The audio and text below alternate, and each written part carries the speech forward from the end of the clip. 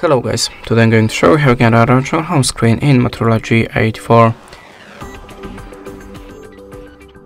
So at the start, hold the finger on the empty place on the screen and choose Personalize. And there we have a wallpaper and theme, but I think we can skip it.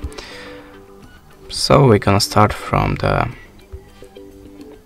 fonts. If you want to change the fonts with the settings, icons, etc., just click on your favorite one and go back to save it.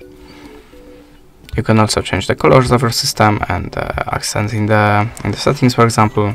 As you can see, now we have a pink settings. If you want to change the icon shape, you can do it here. There you have a preview, so pick one of them and click on the save.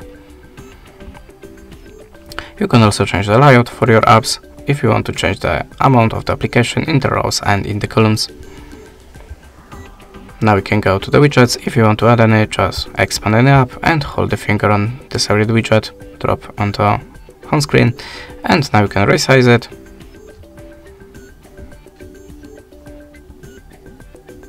Or just remove by holding it and swipe to the app on the remove button.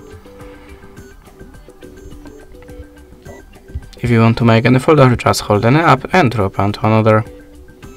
You can edit name here.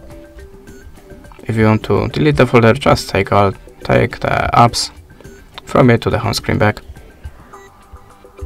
Now you can go to the home settings, and there you can change the icon size. And that's it. Thanks for watching. Leave us a like, a comment, and goodbye.